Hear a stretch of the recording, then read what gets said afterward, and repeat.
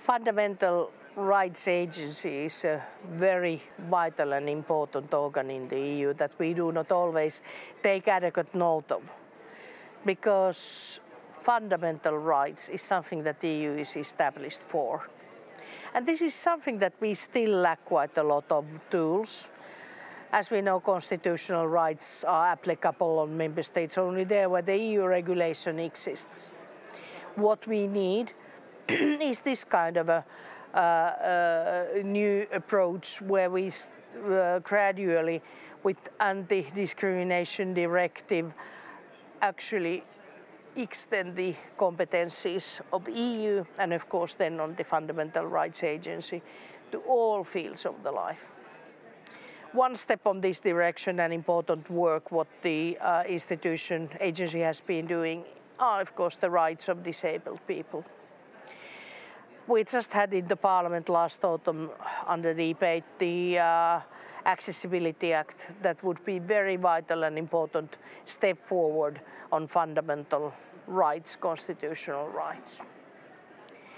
There one step that I would like to take is that kind of a sort of a crucial basic notions that we should always remember. Firstly, that means the fact that fundamental rights are inherent and subjective. You can't, not even yourself, give them away. Plus then no one can then take them away from you. They are always belonging to a person. Secondly, it is a universal concept and you can't actually decide in member state level or regional level or municipal level to discriminate some people because of their disability, their race, color, religion or ethnicity or whatever gender, sexual preferences. And we need a strong EU institution and legislation to defend for that. And the third very important aspect is that the constitutional rights can happen only with this kind of a positive actions where you enable the rights for everybody. And as we know, for disabled people, this doesn't mean that, okay, this is a library with 100 or 500 steps and if you can't walk, pity for you.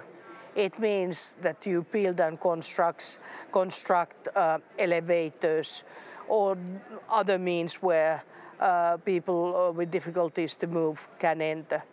You construct that kind of facilities that facilitate people with problems on their vision or hearing to actually move on the cities and so on.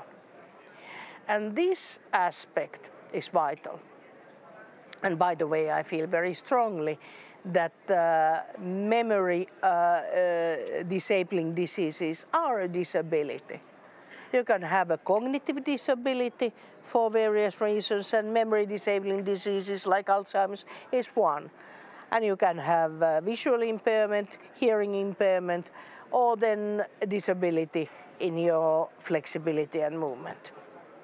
All these are disabilities. And we have the obligation, we are obliged to plan in physical planning and in service planning our society so that you can function as a citizen and you are served as a citizen in these environments, even though you would have some or multiple disabilities.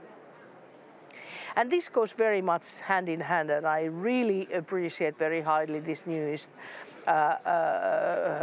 study and the topic of this seminar about deinstitutionalizing of disabled people.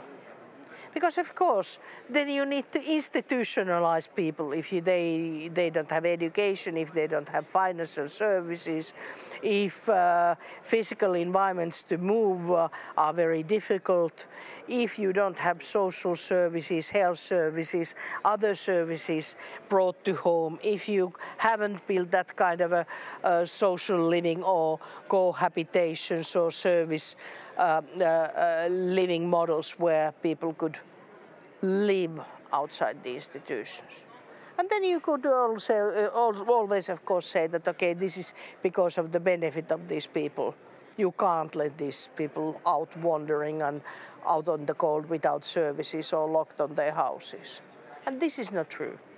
The truth is we have to plan the living, the housing, the cities, and the social palette so that the vast majority of the people can be deinstitutionalized, can live a normal life, go to a normal school, go to normal services, enjoy the culture, enjoy the nature, and enjoy the social life with different kind of a people.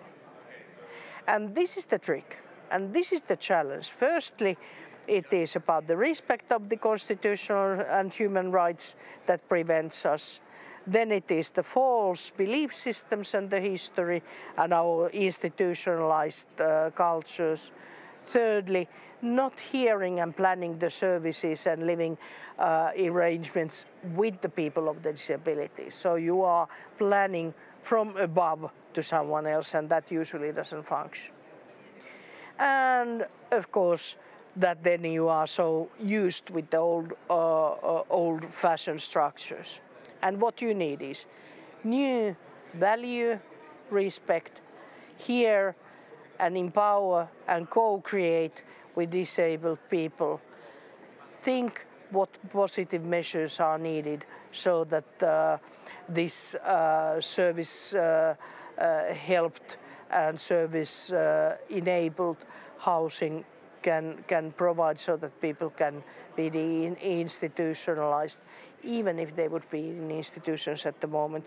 And much further in the future, everybody has a right to, as far as possible, independent life on their own choices and on their own home. And it is our responsibility to guarantee that, provide the services, and with co-creating with these people to create that kind of environments and services that it is possible.